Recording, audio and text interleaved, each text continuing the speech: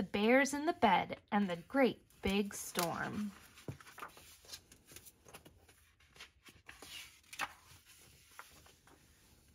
How the wind blew! It howled in the treetops so that the branches bent and creaked and leaves shivered and shook. It blew over the hills and the high places, howling and wailing through the rocky passes. Bear and Mrs. Bear slept warm and snug and untroubled in their bed. Then Bear felt a tugging at his blanket. He opened one eye. There was Baby Bear.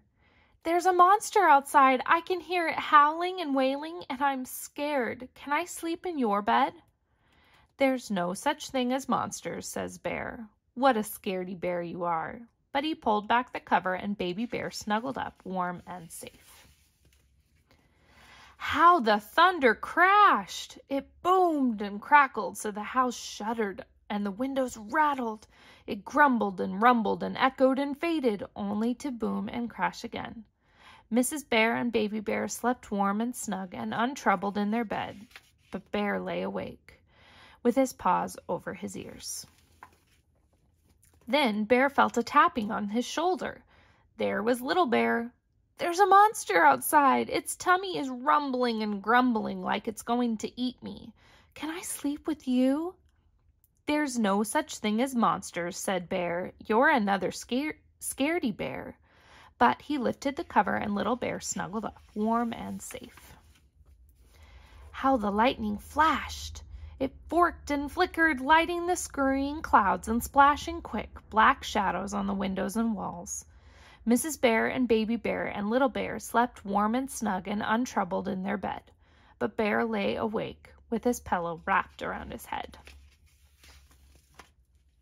Then Bear felt a tap on his nose. It was Young Bear. "There's a monster outside. It has huge twisted horns and it's making shadows on my wall. Can I come sleep in your bed?" "There's no such thing as monsters," cried Bear, but he let Young Bear climb into bed where he snuggled up warm and safe. Now Bear was wide awake. He listened to the wind howling and the thunder crashing. He watched the lightning fork and flash. Young Bear's right, he thought. The shadows on the wall do look like monster horns. And he pulled up the bed covers right over his head. Suddenly, there was a rat-tat-tat at the door. Everybody woke at once. Who can that be?" said Bear. "It's probably nothing at all," said Mrs. Bear. "Go and see." And she gave Bear a little push.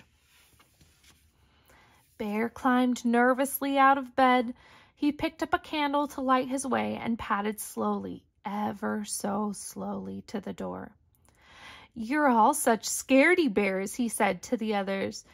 "There's no such thing as monsters." As he turned the handle, the wind blew the door open. The candle went out and everything was black as black. Then the lightning flashed. "A monster!" shouted Bear. He jumped back in fright and dived straight under the bed. "It's not a monster, it's a moose," said Moose, stepping through the doorway. "The storm has blown my house away. Can I sleep in yours?" Bear peered out from under the bed.